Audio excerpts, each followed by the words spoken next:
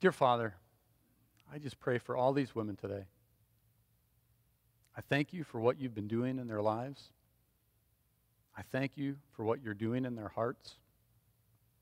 And I continue to pray that you would work in their lives, work in their hearts, continue to reveal yourself to them. Father, there's so many times where we hear lies and we start to believe them. Sometimes we hear a lie and we can find out that we know it's a lie.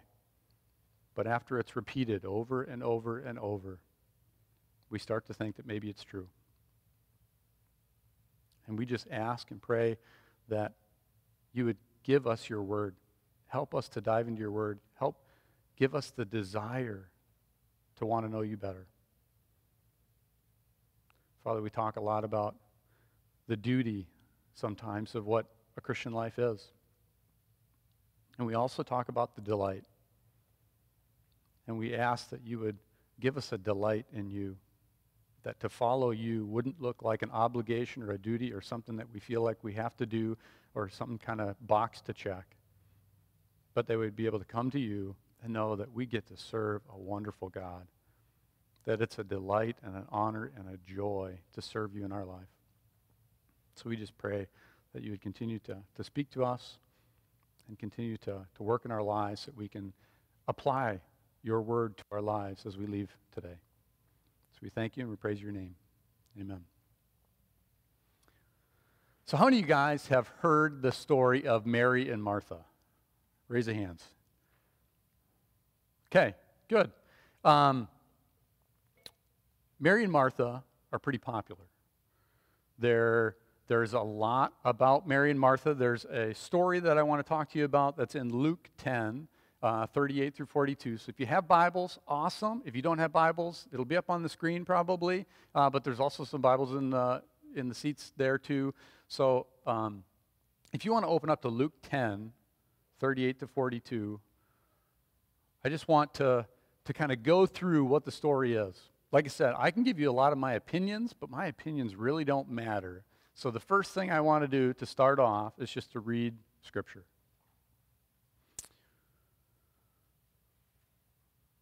So Luke 10, 38 through 42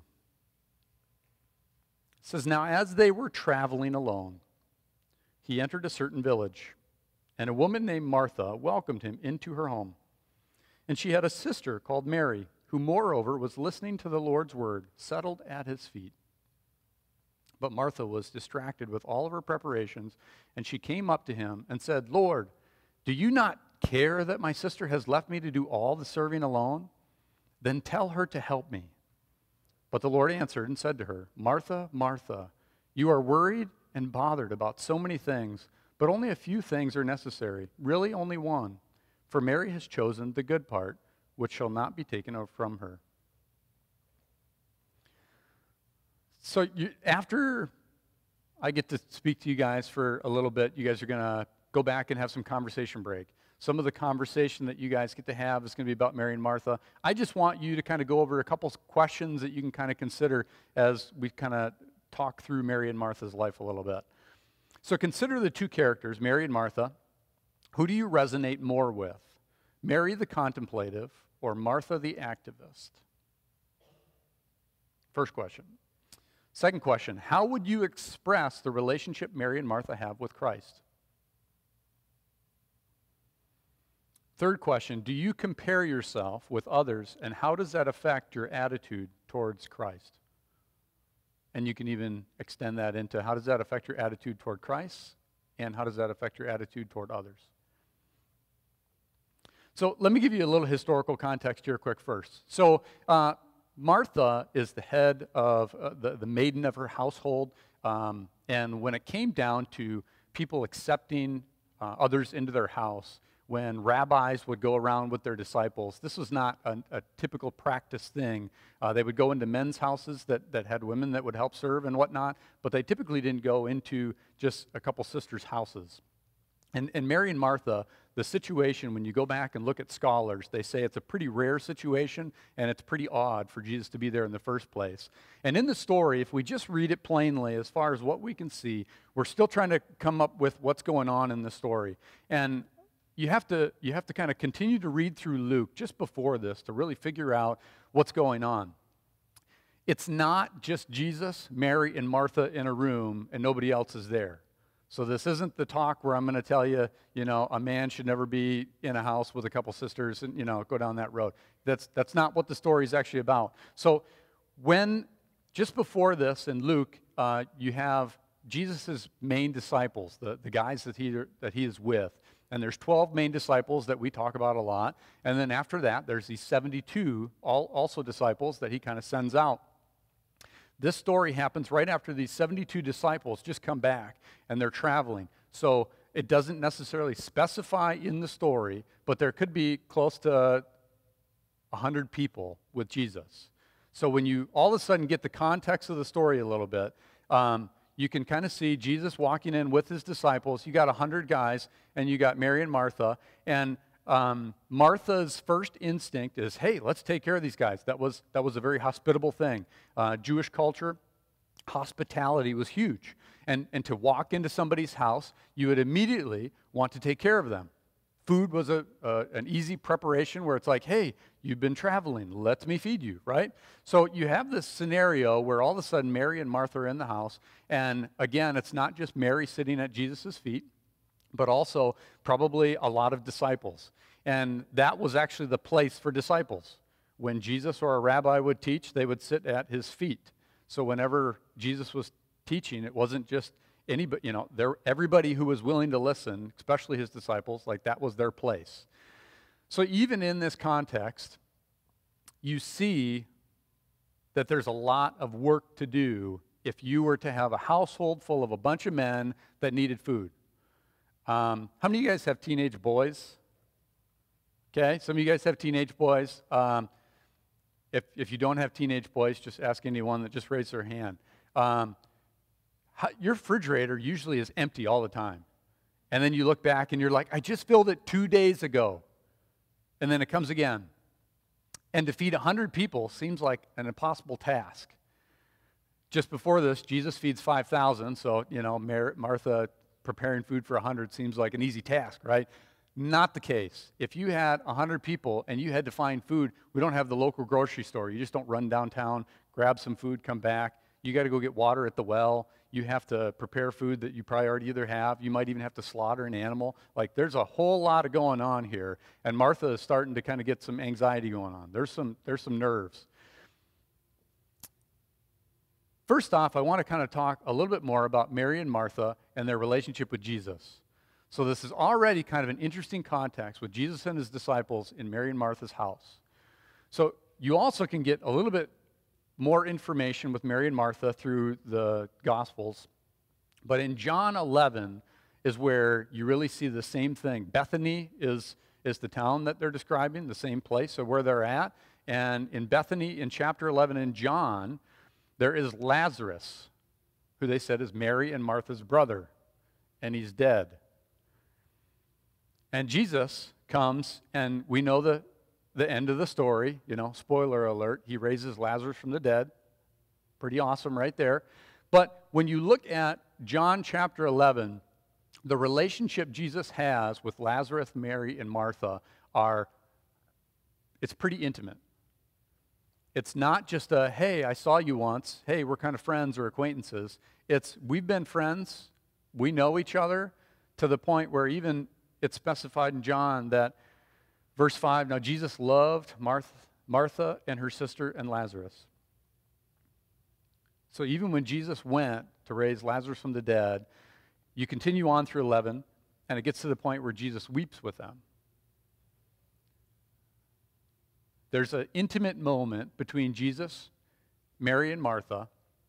Mary and Martha are devastated because of what's going on with their brother. And Jesus doesn't just come and perform a miracle.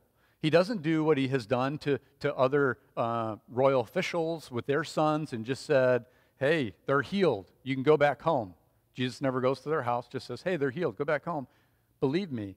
And then they go back and they find that their son's healed. This is a story where Jesus knows Lazarus is dead. He says he's sleeping from his disciples, and then they go to their house. Jesus takes the time and the opportunity to be intimate with this family, these siblings. So that gives you a little bit of context of what Jesus' relationship looks like with Mary and Martha.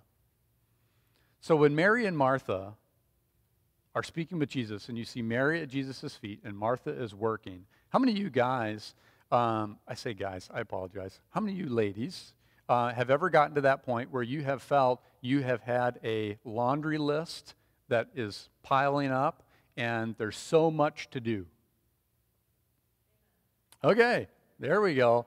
How many of you, since you have been here this weekend, yesterday or today, have already been processing and thinking through all the different things you should be or could be or maybe are missing right now? Amen, right? That can be a pretty natural context. The interesting part of this story is not Martha. The interesting part of the story is Mary. When you look at this story, Martha seems like she would be like any one of us. There's a laundry list, there's a whole lot of work to do, and guess what? Somebody's got to do it.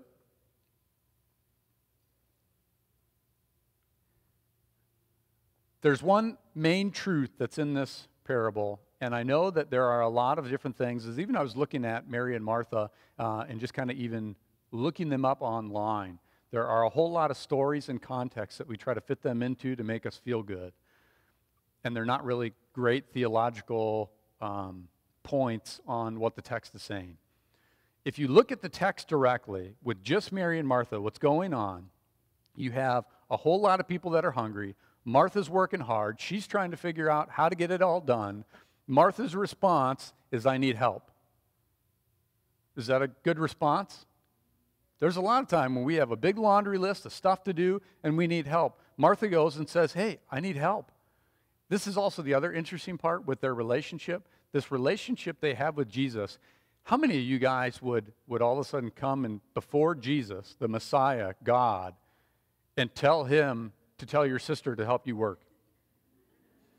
You can almost see this picture of Martha where one hand is on her hip and she's got another like wooden spoon.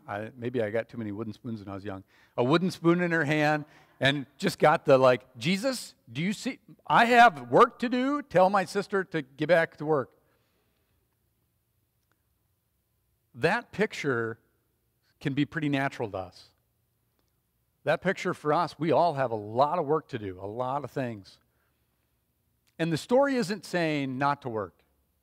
So we're going to get into that here in just a second. But the story really is landing on these two different people.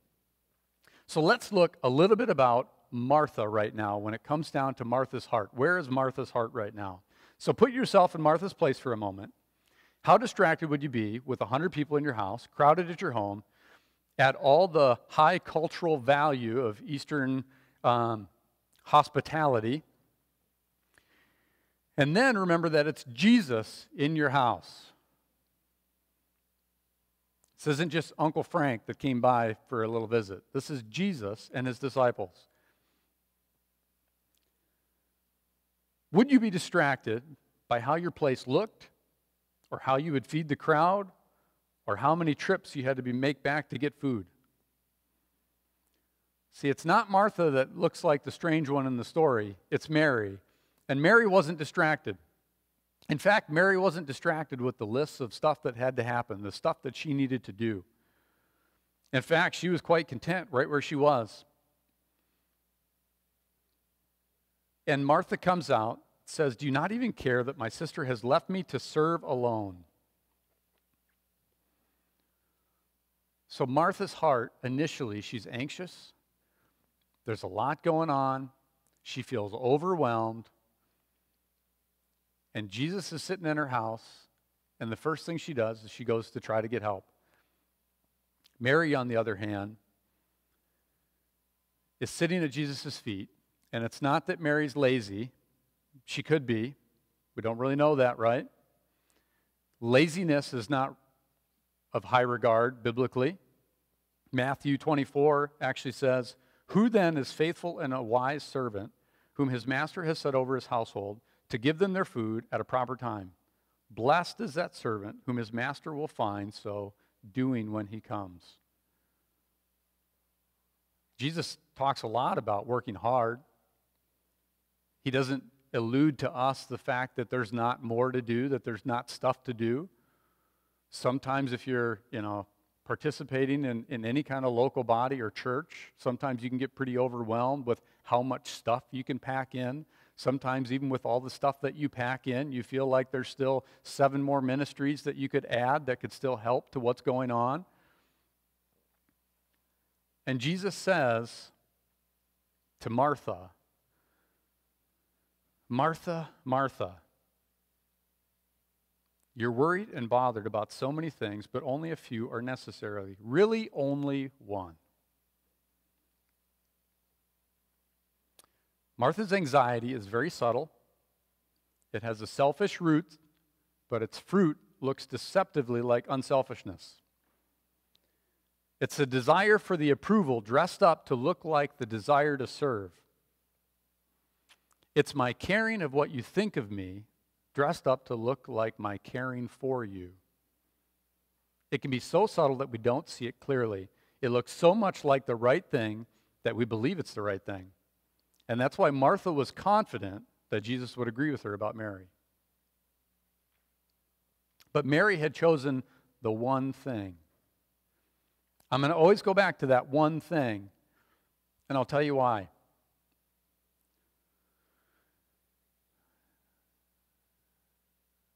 When you look at Martha, Jesus doesn't clearly come out with this exact question, but this is the question he's asking.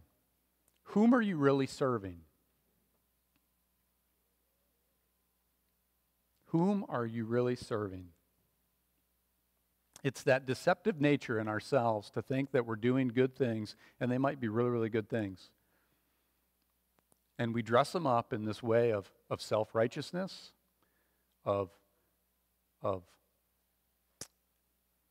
thinking about the actual need, the serving, more than the reason why we're serving. And Jesus says there's one necessary thing. The other way that the Bible talks about it is that God says, I am the good portion. Mary chose the good portion. Psalm 73:26 says our bodies won't, it says, my flesh and my heart may fail, but God is my strength of my heart and my portion forever. You see, Jesus was Mary's portion. The question is he yours?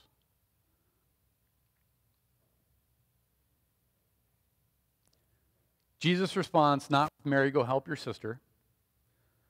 He doesn't respond with Martha, you're being really bossy. There's a TV show, if you really talk about Martha a lot. Martha, Martha, Martha. But Jesus responds with one necessary thing. And what's the one necessary thing? Thinking through, what would you guys think that the one necessary thing is? Do you think Jesus really, really needs food? There's so many times in our life, and I'm included, that we can get a wrong focus or a wrong picture. Let me tell you it in a story this way. A couple days ago, I was talking to my boys. So I have a 11-year-old boy and a 9-year-old boy, Luke and Asher. And I'd asked them to do some work for me. And we had just gotten a new puppy. So we have a new puppy, a little German Shepherd, and he needs to be walked around. German Shepherds are pretty active dogs. So they need to be walked a lot. So I told the boys, and I said, hey, guys, can you guys go take the puppy around for a walk? And usually when I say a walk, like they do a couple laps around the house, the farm. So they'll make a couple laps. And Luke's initial response is he came up to me and he goes, Dad, do we just have to go for two laps? Can we just do 2? And I said, hey, I just want you to walk him. And 2 was kind of always that was the number I gave them as the minimum, you should at least do 2. And that was what he was referring to. He came up and he's like, can we just do 2? And I said, Luke, what are you thinking about right now?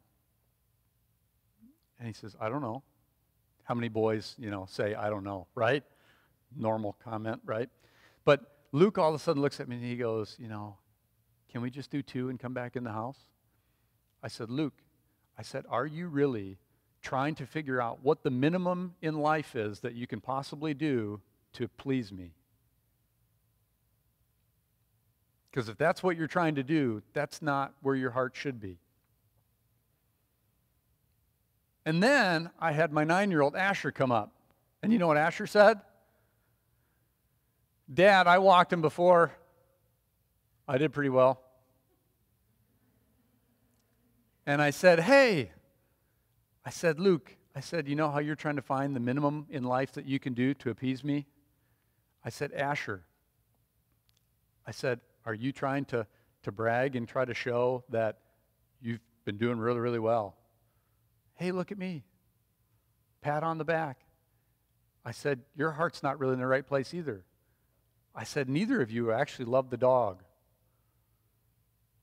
The puppy still needs walked.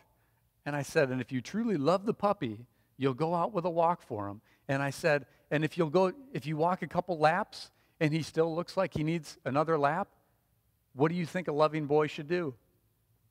This was an actual conversation. And then Luke came back. So do we just have to do 3?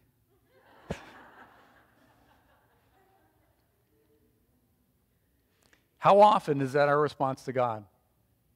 How often can we come to God and say, God, what's the bare minimum I can do? You call me to be a servant for you. What do I have to do? And then I'll match that. That'll be what I need to do. Or there's other times where we come and we're like, hey, God, look at me. I'm doing all these other extra things. And God says, I'm not here for extra credit. I didn't even tell you to do those 5 things. I told you to do this. How many times have you guys given your kids some kind of direction and then they go off and do something that you didn't even tell them and you're like, hey, that's great. Now go back and do the exact same thing I told you the first time. So often we neglect the one important thing. So Jesus comes to us in love and authority. So don't discount his authority because of his love for you. It is Christ himself who tells us what is truly necessary. The next time you're tempted to think that there are many earthly things that you must do, remember what he said. As the world careens on all of its frantic madness and many demands insist on our attention, we can become people who choose to be still, sit at the Lord's feet, and listen to his voice. For it's in his word that we will receive the good portion we need most. The one thing that you all need as you leave here today is not to just go out and work harder. It's not to go home and get really, really frustrated because nothing else happened when you were gone. And I know that whether you thought your kids or your husband was going to clean up and do all those things, hopefully you're surprised with that. Don't be shocked if it didn't happen. Just be happy when they survive, right? There are so many times, and I was thinking about this before, how often do women walk through life and you go from waking up early, trying to get breakfast, trying to get the kids ready, trying to get them to school, whether you drive them to school, then all of a sudden you either have to get yourself back to a job, to work, or if you're at home, like there's a whole lot of chores to do. And then after that, you got to pick up the kids, you got to run them to all these different practices, you got to come home, you got to make supper, you got to get ready, you got to also try to discipline and instruct the kids on top of everything that's going on. Then you put them to bed, and then the only thing that happens in your whole day is bitterness builds up because no one's helping. And it's a struggle for all of us. And that's where when Heather and I were talking at the marriage panel a little bit before, that's the one thing that really struck me the most when it comes to me being able to help my wife. I know a lot of the men aren't here today, and this is, sometime maybe I'll try to go out to, talk to all the men in your life and try to tell them this. But when it really comes down to the men in your life sometimes, instead of necessarily asking them to help, make sure that they have their portion too. Make sure that their one important thing is their one important thing. And there are a lot of men that need to go out and find out that there are times that women are stressed. And like I said, for Heather, it was during that time where all of a sudden kids were coming and she was just trying to shower and relax a little bit, or she would sit down and she'd be in devotion, and all of a sudden all the kids, and there's all these different bam, bam, bam, bam, bam, bam, bam. You might have text message. Sarah doesn't have to deal with it, but all of a sudden social media is like bam, bam, bam, bam, bam, you know. But there's so many things that are going on in life, and there are so often that we just get so focused on the thing that we're supposed to do or the thing that we're trying to serve instead of on Christ himself. I think there's still more time for me to talk, but I know that there's been a lot thrown at you today, and I don't want to just overwhelm you or overload you. What I want to do is just encourage you and have some more time to really talk and discuss together. So there is actually going to be a conversation break here. So I'm going to pray, and then I'm going to release you guys over to a conversation break to just talk and discuss more about this. Wrestle with this same concept with each other and say, hey, how do we keep the one important thing? So if you guys would pray with me. Dear Heavenly Father, we come to you. We come to you because we know life is overwhelming. Sometimes there's a lot of stuff going on. And I know all the women today have a million things going through their mind. And I just cry out to you, and I pray that you would continue to point them back to your Son, Jesus Christ. That we would remember that you're the one important thing. Father, when life gets busy, you want a relationship with us, just the way Martha and Mary had with you. We have the ability to speak to you. We have the ability to sit at your feet, and you listen to us. And I just ask and pray that you would show up in each of these women's life, and you would point them back to the grace that you have given them, that they would not find their identity in anything else but your Son, Jesus Christ. We don't have to check mark all the different boxes before we die to come to see you. But there is one important thing. We need to find you. And we are so grateful that you have given so much grace to all of us. That it's through your Son coming to die on a cross for our sins, that you paid the price that we couldn't pay. You did the work, and you don't require us to do any work more other than to love you. We ask and pray that you would give us a joy and a desire to want to do and to want to serve you. We wouldn't just ask and say, what's the bare minimum I have to do to please you? But we come before you and we say, God, I am grateful that you have given me the ability to serve you, and it brings me great joy to do these things. And I just thank you for all these women, and I just ask that you would just give them wonderful conversation, continue to build relationship, to continue to go back to their family, and to point you to their family, that they would remind their family that you're the one important thing. We praise your name. Amen.